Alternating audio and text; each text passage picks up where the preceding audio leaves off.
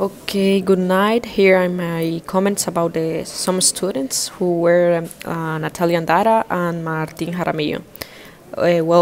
I listened some things that I never imagined from Natalia.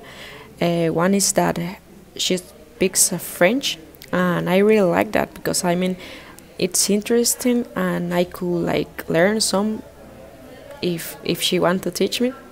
And the other thing is that she liked to practice a lot of sports. That is awesome because like we can hang out with some friends and like practice some some sports. I mean, she was like really good if she go to some championships. By the other side, Martin Jaramillo says that she practiced surf, which is really important because here, I mean, when where I live, I didn't practice that because I can't.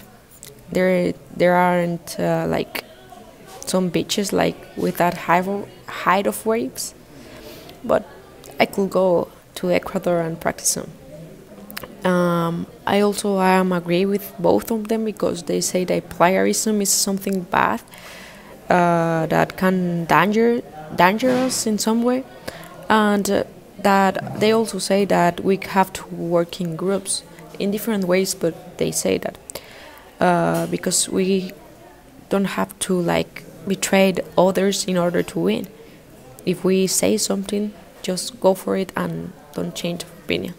So that were my opinions of to both of the students, and have a nice night.